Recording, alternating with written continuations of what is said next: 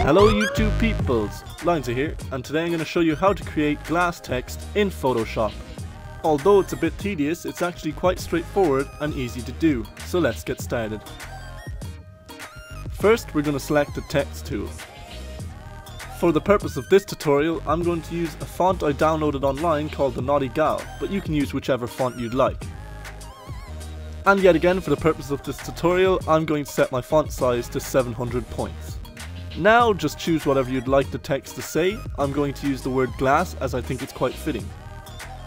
Once you're happy with the text you've just created, we're going to move down to the bottom right hand corner to the Layers tab.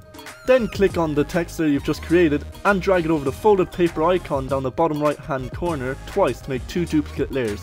Then click the eye icon next to the 2 duplicate layers to hide them and select the original text layer. Now select FX and blending options. All the effects we're going to add to the text today are going to be done using this layer styles window. Now to start off, set your fill opacity to 0%. Then select bevel and emboss. Set your depth to 80%. And you can leave your size at 5 and your soften at 0. Also make sure that your angle is set to 0 degrees. This is very important. Under gloss contour, select the third option in.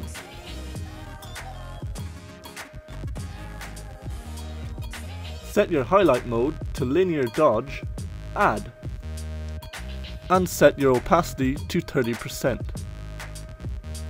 Under shadow mode, select linear burn, and set your opacity to 0%. Once you've that completed, we're going to move on and add a drop shadow next. Under blend mode, we're going to select linear burn.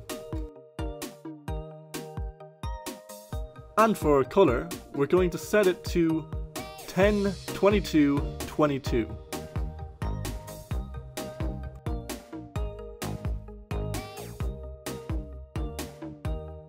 Set the opacity to 15%.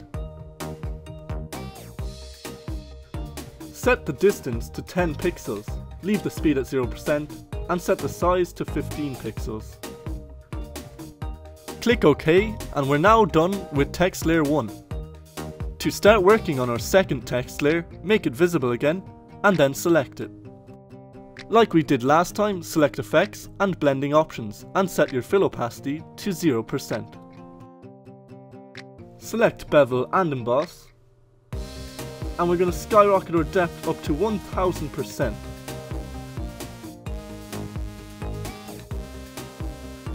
Leave size at 5 pixels and set soften to 1 pixel. Set your gloss contour to the second option in.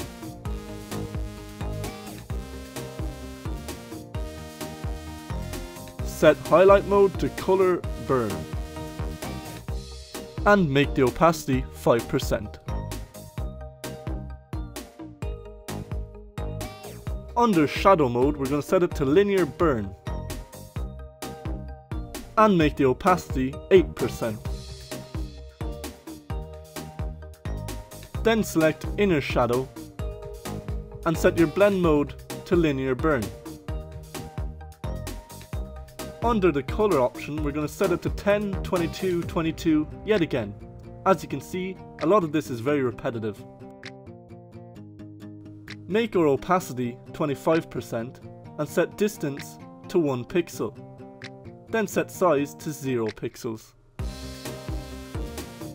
We are now finished with text layer 2, so you can click OK and move back down to our layers tab. And yes, you guessed it guys, we're going to make our third layer visible and select it. Go down to FX and click blending options. And set fill opacity to, you guessed it, 0%.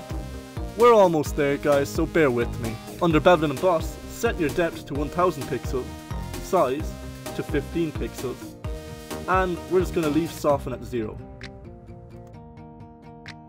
For this one we're going to leave gloss contour at its default setting. Under highlight mode, select linear dodge add and set your opacity to 20%. Set your shadow mode to linear burn, and your opacity to 10%.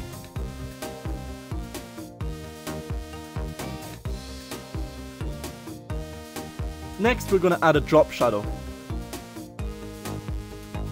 For this one, we're going to leave blend mode on multiply and set our color to, you guessed it, 10, 22, 22. Make the opacity 80%. Set distance to 2 pixels and size to 8 pixels. And last but not least, select stroke. Set size to 1 pixel, position to inside, blend mode to overlay, and opacity to 50%. And under color, what do you know? We're actually changing it up. Set it to 999999.